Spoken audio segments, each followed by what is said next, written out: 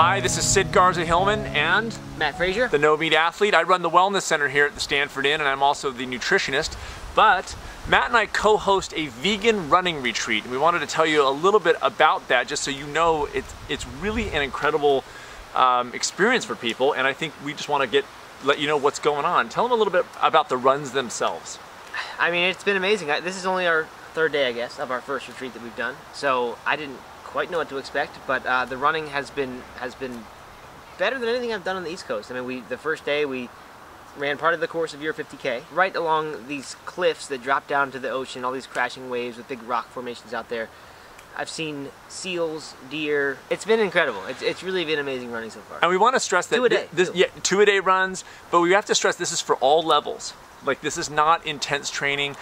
Some people decided on one of the afternoons to just go for a light bike ride instead. This is a really great experience for anybody. It's not, you don't have to be a great runner. Matt and I run with people at all different paces. The retreat also includes yoga for runners. Warren Bishop is our yoga instructor. He tailored classes private just for the running retreat group. Tell them about the accommodations and the food and stuff. They're incredible. The rooms are beautiful. There's a log in every fireplace every night that all you have to do is light it up. It's all set and ready to go. Cookies on the... Matt loves the cookies. I've just been destroying the cookies. The other thing that guests should know is we crafted this so, yes, there's runs and there's the yoga classes too, but there's plenty of downtime, right? And so people, like today, there's a couple of the runners went on a canoe. There's a indoor pool, sauna, and jacuzzi. There's obviously biking, and then of course the restaurant, like Matt said, it's really a great relaxing thing, but also to get out on these local trails and roads. It's incredibly beautiful, and nothing is too tough. There is an option if you want to go a little farther and faster, you can, but it's really not that necessary.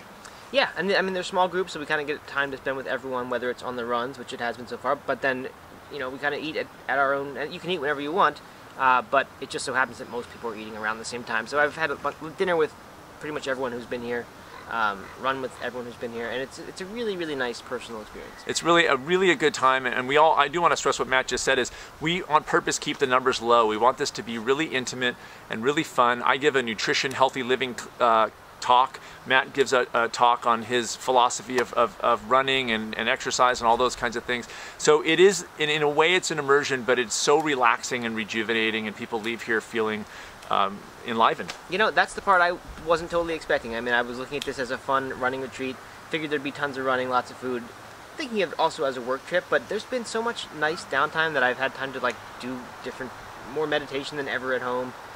Been in the sauna 2 times now, hot tub a couple times. So for me, you know, I didn't bring any work, figuring I'd be busy doing stuff, but there's all this nice free time. So it's been a very nice getaway for me, and I'm sure everybody else. Hey, I'm Mike. I was here at Stanford Inn for this wonderful runners retreat this week. I learned more this week in so many things, in terms of technique, in terms of support, and how amazing the sport of running is and who is a part of it.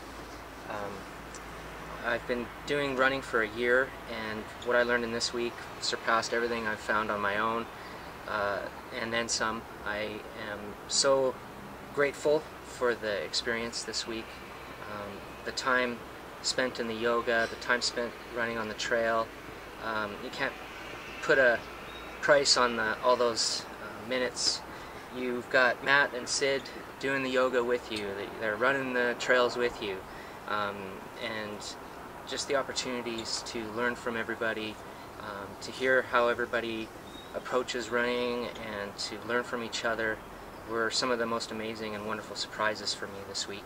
Also, had never done 2-a-days, and to challenge myself and to do that with other people who are also feeling the challenge as well was a remarkable experience to go through, and I just can't say it enough about how inspiring and how motivating and supportive this week was.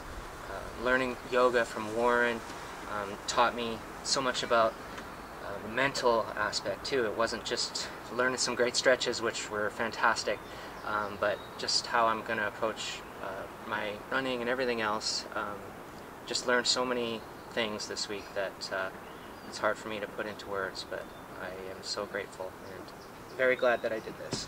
Hello, I'm Kira, and we just finished the vegan running retreat this week, and it was the most amazing experience. We got to run through some forests and some of the most beautiful country I've ever seen.